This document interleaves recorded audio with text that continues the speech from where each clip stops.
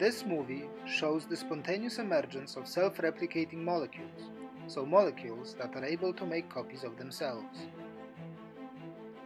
We start with simple building blocks that have two yellow ends with which they can react with other building blocks. This initially results in the formation of many different cyclic molecules. These cyclic molecules continuously exchange components between each other to give a mixture that is at equilibrium.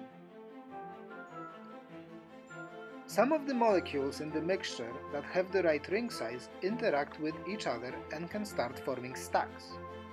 At first, there is only a very small number of these stacks in solution, but they continue to grow longer by incorporating more and more of the stacking molecules.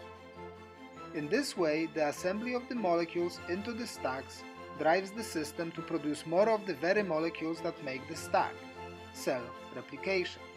When energy is provided to the system by, for example, stirring, long stacks will start to break into two. The two stacks will each grow again until they are in turn also long enough to break.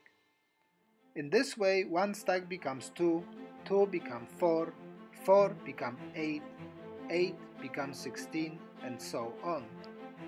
This result is the exponential growth of these stacks and thereby also of the molecules within them. At the end of the process, all of the building blocks that were available have been converted into the self-replicating molecules.